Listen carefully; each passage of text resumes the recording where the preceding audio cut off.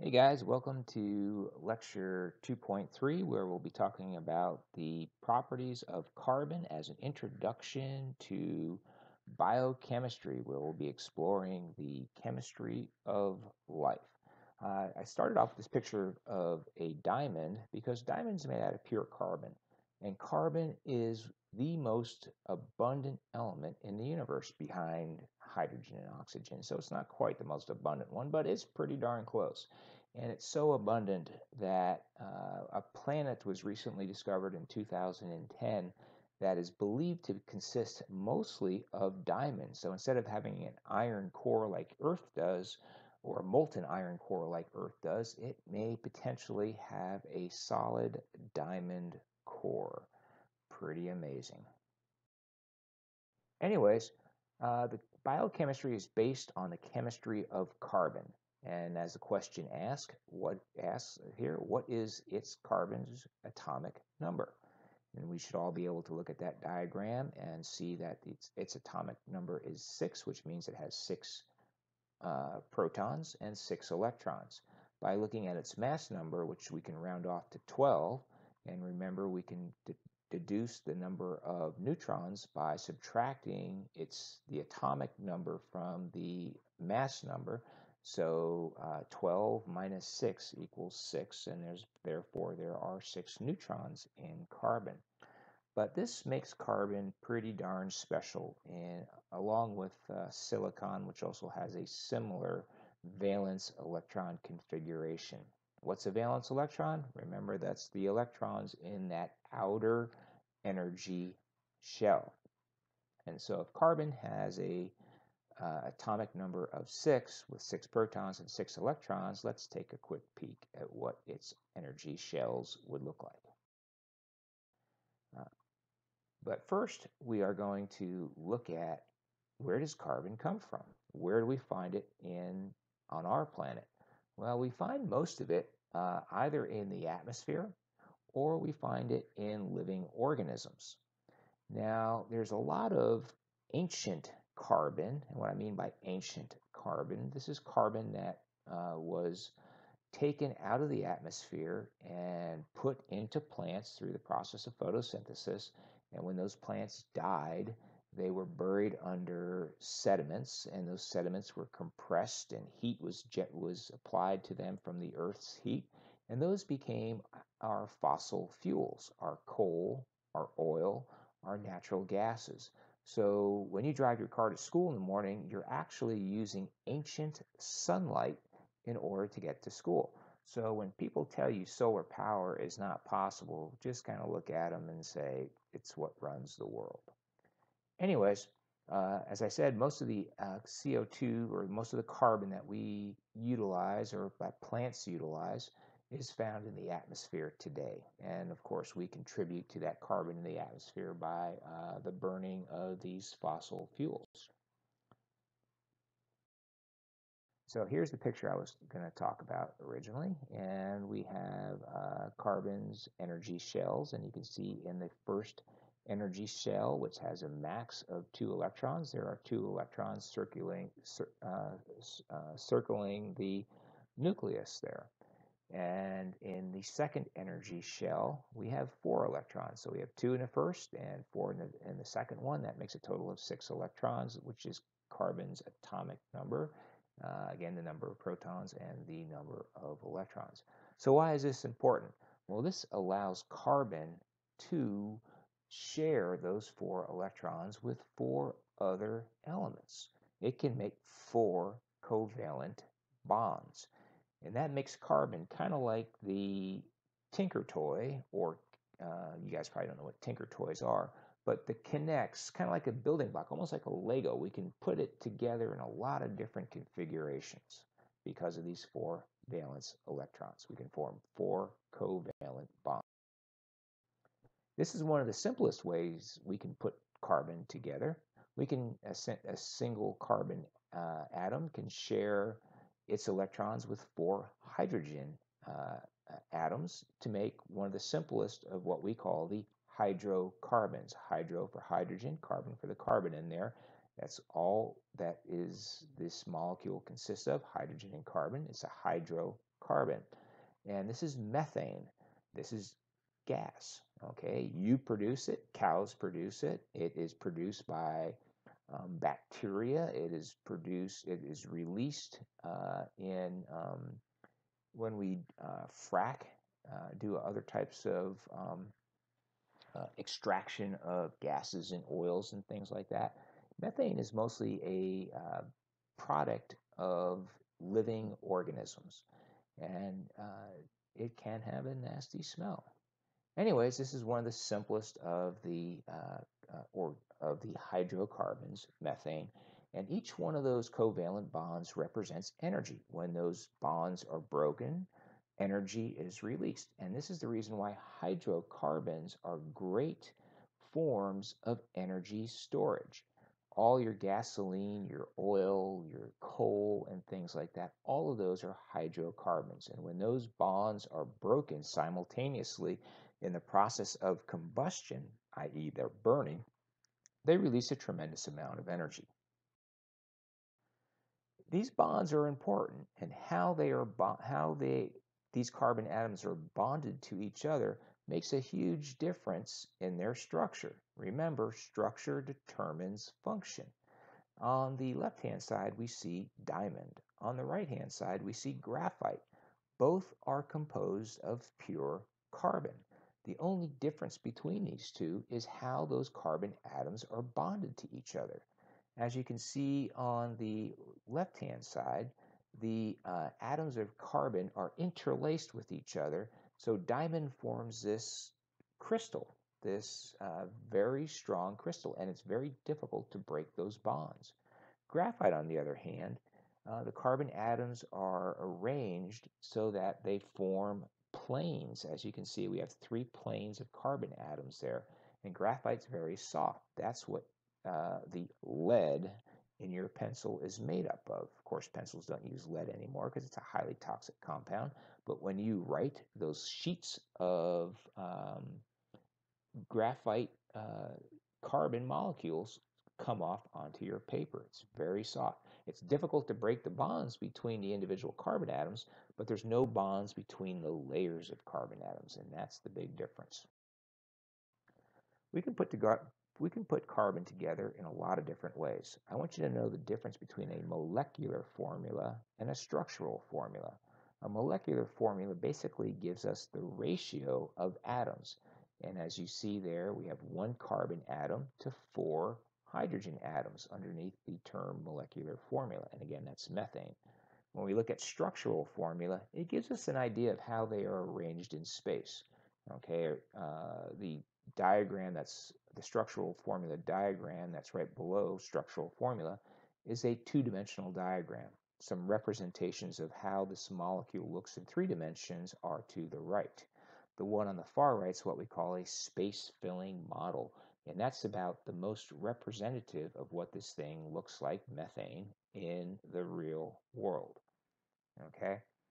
Um, because of carbon's ability to form 4 bonds, we can put it together in a lot of different ways. If you look on the bottom, we see ethane, which is a short hydrocarbon chain consisting of 2 carbons and 6 hydrogens. And then next to it, to the right, we see ethane, which is what we call an alkene. And ethane has a double bond between the 2 carbons because that represents uh, 2 electrons being shared from each one of those carbon atoms with each other. So it's 2 bonds there. And again, carbon can have a maximum of 4 bonds coming off of it. So if we count the number of bonds there, starting on the left-hand side of the ethane molecule, we have 1 hydrogen, and we go clockwise, we have another hydrogen, and then we have the 2 carbon bonds. So that's a total of 4 bonds, 1, 2, 3, 4, for each one of those carbon molecules.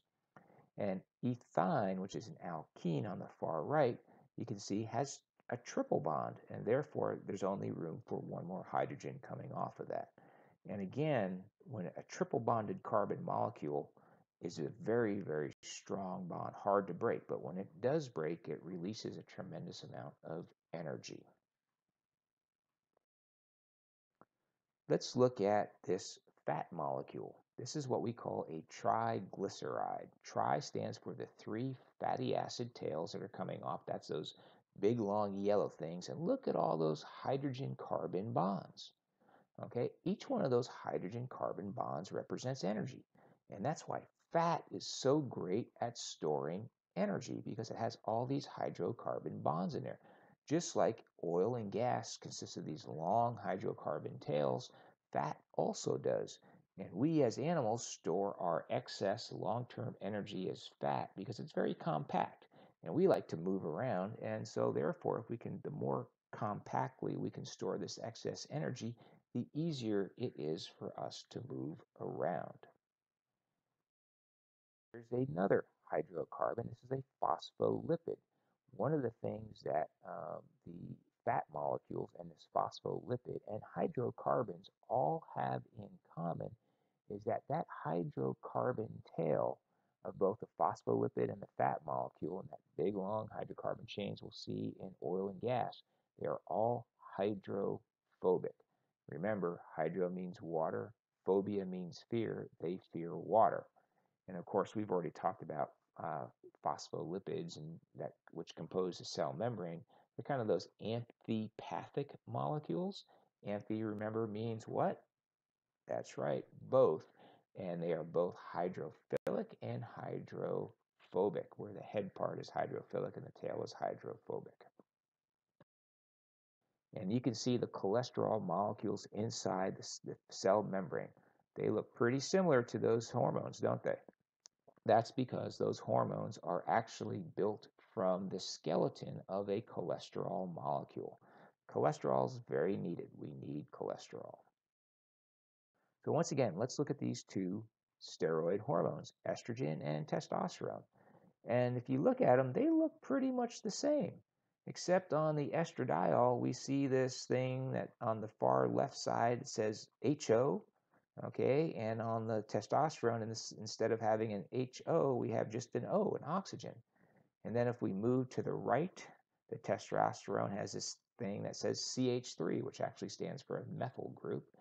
And then we see another CH3 in the same place as we do with the estrogen and an OH group in the same place. So we only can spot a couple of differences between these two. But what a difference that makes. One will make you a female, one will make you a male. That's a huge difference with just a very small change in that chemistry. Okay, again, we change the structure slightly, we are going to change the function. So now let's go ahead and review some of our different groups of some of our different functional groups. You need to know what the name is, you need to know what it looks like, and you need to know what are its properties. So let's start off with the first one, hydroxyl. That's that HO or OH. Okay, that's what it is. And if you look at the far left there, that red is the oxygen and the white is a hydrogen molecule. And if we look over on the far right, we see ethanol and we see the OH group on the right-hand side of that molecule. The OH group gives a molecule a name, and those are our alcohols. And OL is the ending of that, and you can see ethanol, that is the alcohol that's present in beer and wine and whiskey and all those other things. So what what does this property, does this give a molecule? Well, as you can see down there, for the most part, it makes the molecule polar. Okay, and that means it's soluble in water. It will mix with water. It attracts water molecules because it is polar. Our second group that we need to talk about is what's called a carbonyl group. And our carbonyl group, let's go to our left-hand side picture. We see a black circle that represents a carbon atom double bonded to the red one. What's the red one again? Oxygen. Okay, so we have a carbon double bonded to an oxygen group. And this carbonyl group can occur in one of two places. If it occurs in the middle of the molecule, as we see on the left-hand top diagram, okay, that is known as a ketone, and acetone is a simple ketone. If it occurs on the end of the molecule, as we see in propanol just below that, it is known as an aldehyde. Okay, and basically these things are what we call structural isomers, because if you look at carefully at both acetone and propanol, you will see that they have the same number and the same type of elements. There's 3 carbons, 1 oxygen, and we have 5 hydrogens in each one of these molecules. So the molecular formula is going to be the same.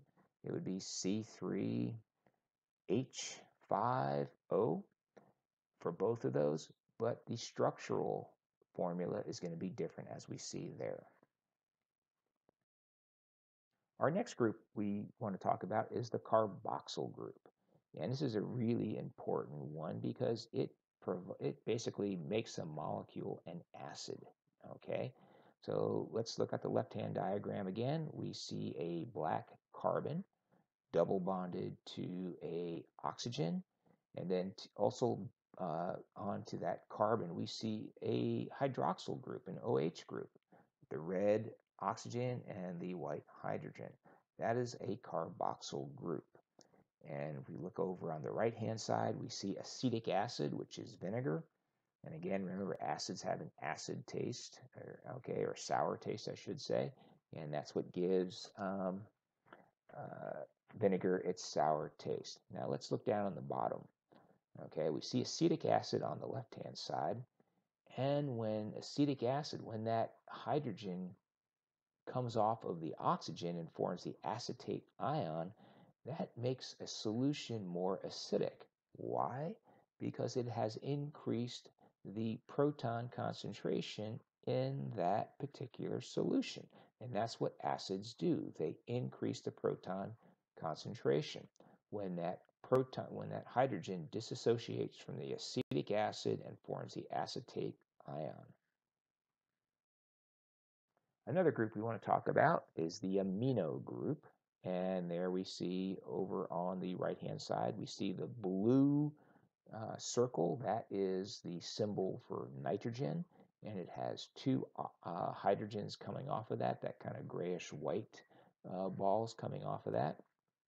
And we're going to come across a lot of these amino groups when we talk about proteins, because the proteins are made up of amino acids.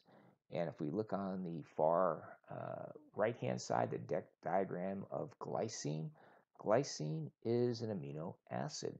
Okay, it's one of the building blocks of protein. And what other functional group can you see on the glycine molecule? That's right. There's a carboxyl group on the left-hand side there. Okay, so amino acid, the amino part comes from the amine group, and the acid part comes from the carboxylic acid. So this one can do, amino groups are kind of interesting because they act as a base. And if you look at the bottom diagram, you can see the non-ionized form is NH2, but then it can pick up a proton and become positive. It becomes ionized because it now has a charge. It's now an ion. But because it picked up a proton, it reduced the proton concentration of the solution, and it acted as a base because it reduced that proton concentration. Another group we want to talk about are the sulfhydryls.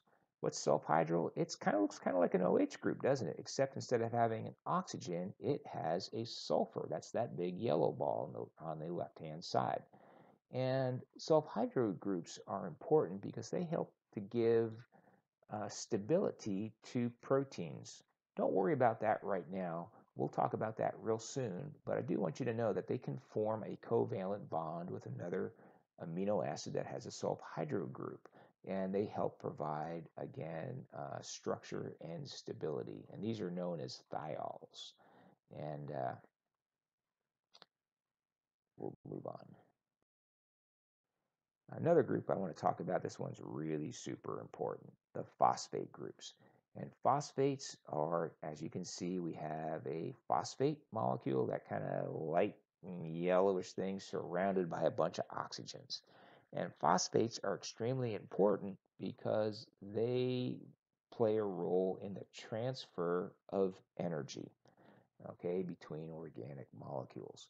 And we'll be talking about one in particular, ATP, adenosine triphosphate. Okay, so the major role that these guys play is in the transfer of energy. And see all those negative charges on those oxygens? Phosphates give a molecule an overall a negative charge. DNA has tons of phosphates, and overall DNA is negatively charged.